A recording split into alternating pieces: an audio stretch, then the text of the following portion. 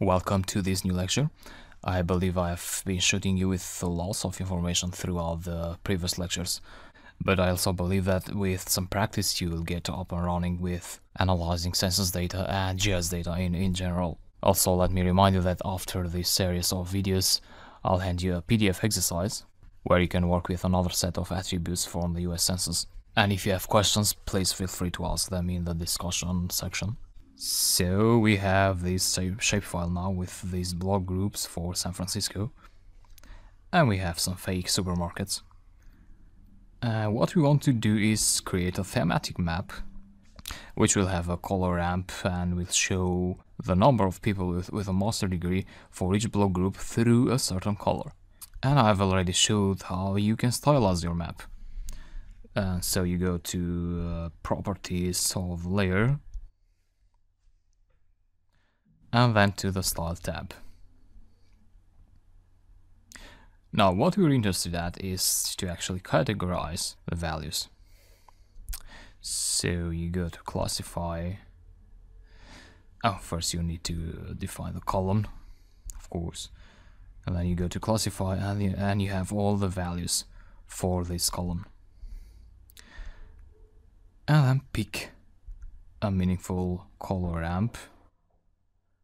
Alright, and click OK, and you are done. So you can see that some certain areas have actually more people with a master degree compared to others, and you can apply a transparency to the layer so you can see the background, which is OpenStreetMap. Now this is great. A problem, however, with this is that these data are not normalized. And what do I mean by that? Well, we really have the number of people for this block group. We know that this has, let's say, 100 people with a master degree, and this one here has 200 people with a master degree. But this block group here may have a population of, say, 2,000 people, and this one here has a population of 5,000 people. That's why you find more people with a master degree here. So what we need to do is normalize this attribute, and the way we do that is by dividing the number of people with a master degree by the population of the block group. So we do that for each block group, and you should keep normalization in mind always when working with GIS if you really want to make a map with the correct message that doesn't mislead your audience. And so in the next lecture what we'll do is download the total population count for our layer on a block group level, and then we will join that table to our shapefile, and then we'll divide the number of master degrees by the number of people in that block group, and then we'll make the map again. So see you in the next lecture. As I said, in this lecture I'll normalize the master degree attribute by the total population for each block group. So that means I need to download the population attribute, so the total number of population. I had a previous selection here, so I'll clear this up, go to advanced search again. So it's the same procedure, but in this you go to topics and to people, and now you need basic count, so you don't need any specific attribute like age and sex and age group and disability, education, or so on and so forth. And you want population total, and that was added to my selection here. And you already know the procedure how to download these kinds of files, because I showed that to you in the second lecture of this section. So once you select the topic, you go to specify the geographic area, so you go to name, and we want block groups. And then we have block groups for many counties, for every county actually at the moment, so you will need to filter the state. So we want California. And then go and find the county of San Francisco, which should be in the next page. Here it is. So you select that and add it to the selections. So you have two selections now, and close this window. And here is the thing we're after. So the total population for year 2014, 5-year estimate. So that matches our data. You go to download. Okay. The file was generated. Here it is. I'll put this in here. Demo. Yeah. Extract it. Close this. Delete the zip file.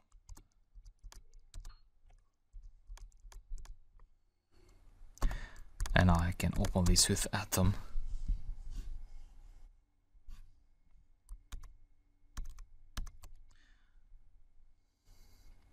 So be careful with the name. We're talking about total population, so that corresponds to be 1003.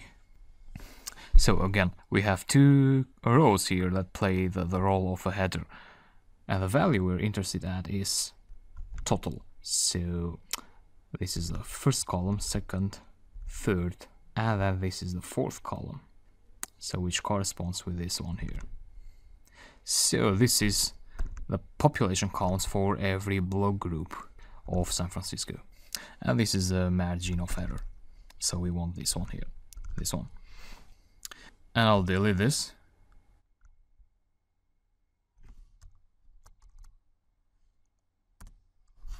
Great. And save the file.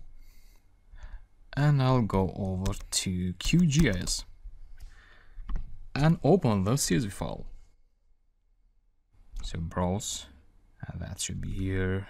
Demo. Well, this is the file. And double check it to make sure everything is okay. Yeah, this is our column. So again, we need to join this table with the shapefile, just as we did previously with the attribute table of the master degree attribute. So you go over to the shapefile, go to properties, and then to joins, and then plus sign, and then yeah, this is the layer, the attribute table, and the join field is GeoID2, GeoID here, and what we would like to have is this attribute, so the total population. Okay, apply, okay again, and let's check what we got in the shapefile. So this is the population. We got around 1000 people here, and 137 of them have a master degree. This is much lower, and so on and so forth. This is quite an educated block group. I don't know why.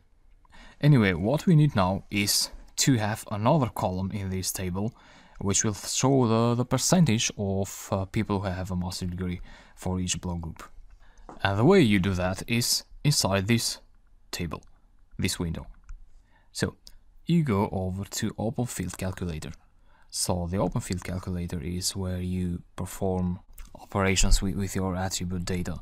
In this case, what you want to do is divide the values of this column by this one. So the values for the master degree attribute,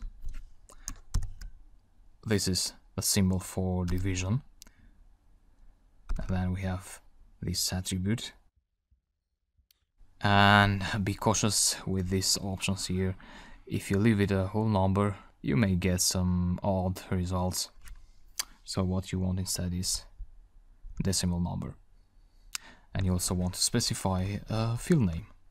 So let's say master degree normalized. Press OK and see what you got. So this is the ratio of people who have a master degree for each block group.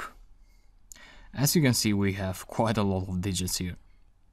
So a better way to do this would be to actually have less digits.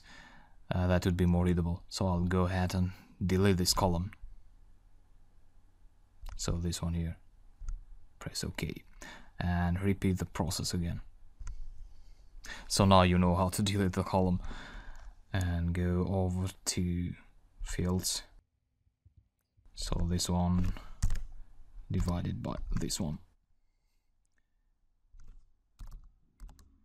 Degree normalized, and you want decimal number, and here you want to specify the precision explicitly. So let's say 2. Press OK.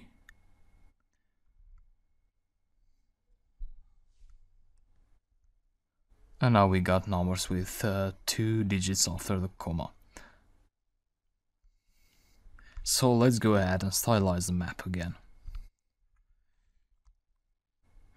First you want to save the edits, so when we edit a column, when you actually open the field calculator, an editing session was started automatically.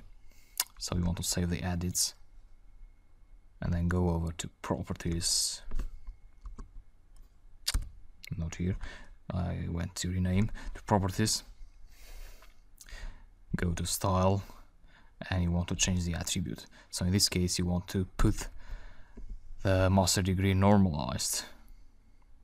Don't forget to press classify. Yes. The color ramp is fine. Press OK. So we got a different situation now. The map shows a ratio of educated people, if you like, with a master degree. And you can also make a map with the total population, if you like. The attributes are here now, and you can do whatever you like with them. So I hope you found this tutorial very useful. There's still one more lecture to go, because I'll show you how you can actually create a PDF map out of this QGIS project, so that you can print out the PDF map or distribute it to your audience, to the people who want to read your map. See you in the next lecture.